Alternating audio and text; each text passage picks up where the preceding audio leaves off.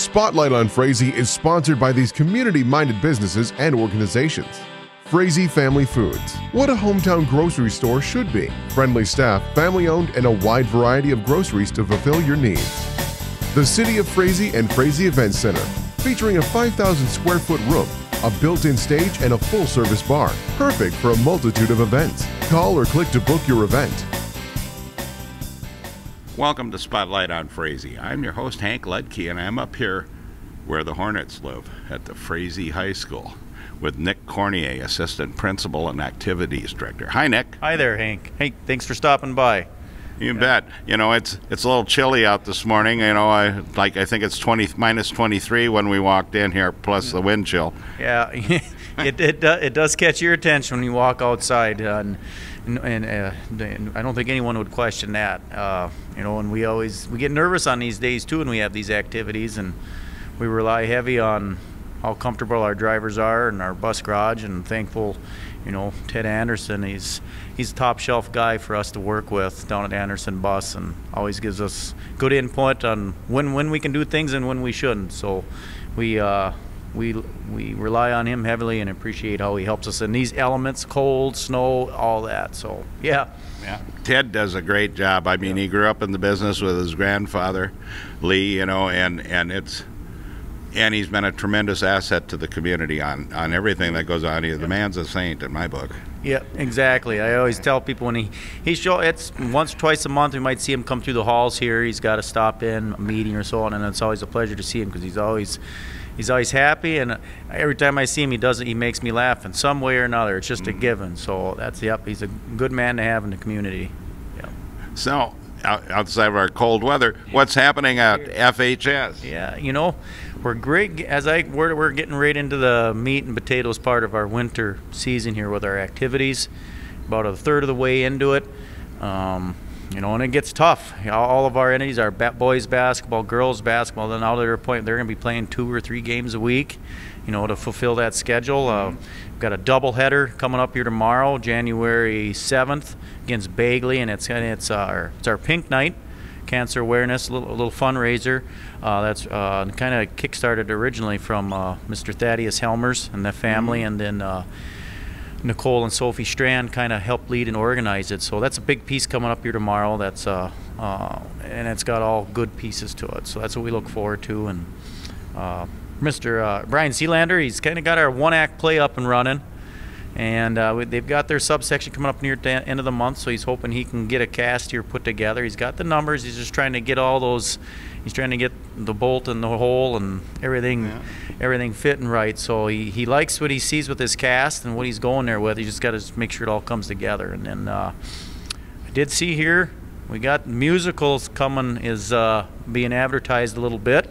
So they're Mr. Sealander and Mrs. Sasma are working on that, you know, and people might be talking about what the title is, but it's I won't share that, but I can tell you, if you follow a yellow brick road, it might take you to the Frazee High School. So that's kind of where their direction they're going with it, that yellow brick road, so people can maybe fill in the blanks with that comment. And so now that's coming up on the 11th? Well, no, tomorrow being January 7th would be the basketball fundraiser, Pink Night. No, the one act plays at the end of this month in January. Musical, they're starting to do their auditions and everything. Okay. They've got a title.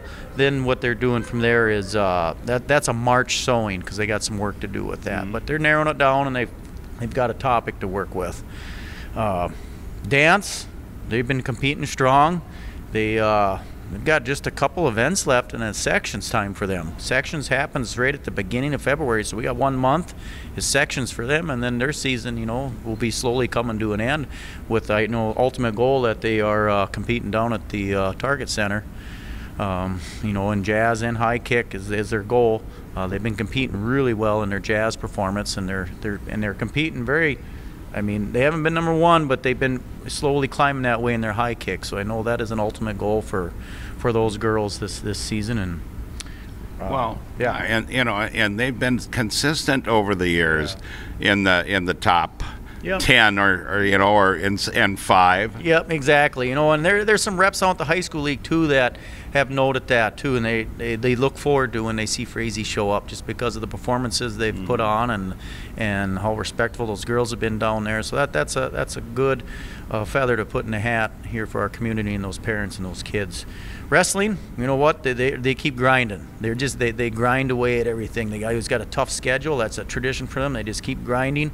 They have Coach Nagel. He's had some unfortunate injuries, you know, and it's kind of some have carried over from the fall, from football a little bit into the wrestling scene. So we got some holes in our lineup, but they just keep grinding away.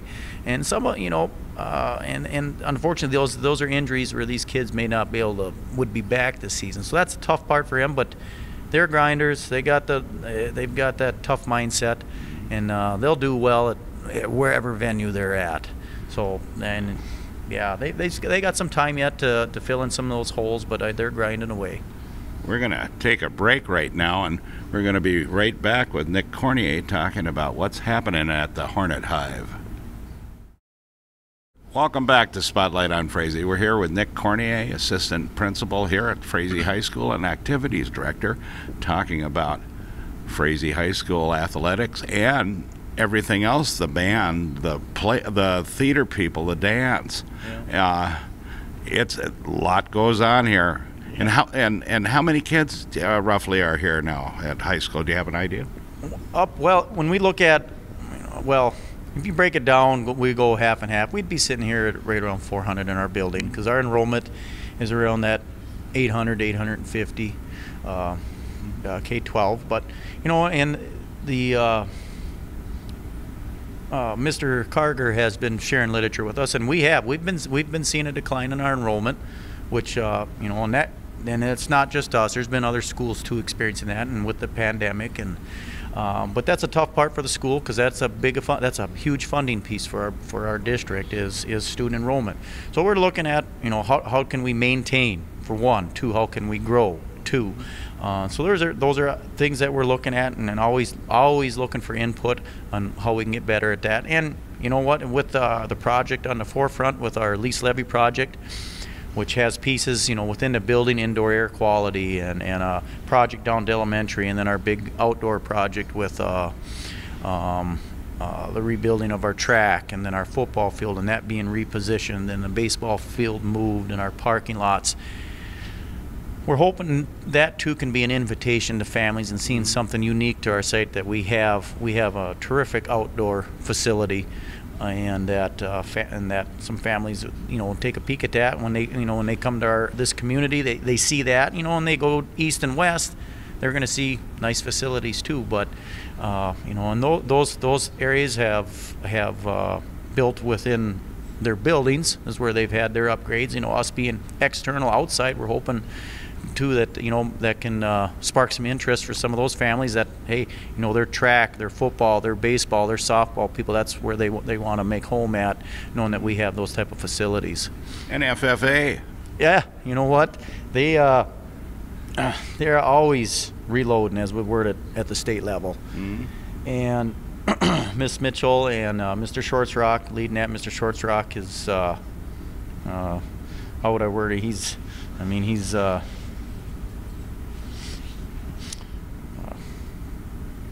an icon for the program, him and Mr. Hammer, who retired. I mean, they've been with it for a long time. So his experience, their experience, and then combined with Miss Mitchell, they keep that program rolling, moving forward. And they got some competitions coming up again here, the other half of their FFA season, which help to see where those students qualify at the state level. But so far, whether it's been soils or forestry, they've competed at a high level, and those groups, they'll be competing at the state level come here. It's right early April or somewhere in that time when they have their state competition. So yeah, it's nothing to any surprise when we have those students always competing at the state level in FFA. Robotics, they're just getting going this coming Saturday, which would be January 8th. Robotics has their preview of what the competition is. So Eric Schaefer, who's our advisor, is taking a group of students to Nevis, where they kind of have a get-together. They look at what the project is, and then they come back here and they get to work. And like he said, they're through the whole month of January. They use that time to build their course, they build their machine, and then they start troubleshooting. And then getting into February, they start with some of their competition. So I know they're eager, looking forward to that. Because Poor Robotics, they've kind of been on a standstill for almost 2 years with this pandemic. They've got to dabble in some things at some locations, but they have not been able to go to some of these big venues and compete. So I know those kids are just biting at the bit to get at something. Well, yeah, and right out of the chute when they started that program, they went right to state, and even some national competition, if I remember right. Yep. Nope. They've if I can recall, one of them been prior to even myself being here. They've had at least 2 national appearances. One, they qualified based upon an award they got for being the newbie program and competing at a high level.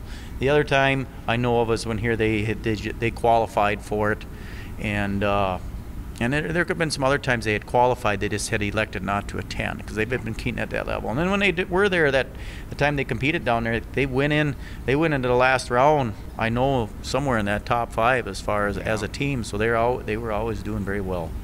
Well, Nick, it's always a pleasure to have you on the program, talk about what's happening up here, and like you say, there's a lot going on, and a lot of future going on. Not only, with the lease levy, and also us looking at the park next door, so we'll have camping for those events eventually here, so where we can have the big ball tournaments again and people can come stay here in town. So that would be great. Thank you for being on the program, sir. And remember, pet the dog, hug the kids, kiss the wife, wave at the neighbor. Next person you wave at could be your next best friend. And we'll see you next week on Spotlight on Frazee.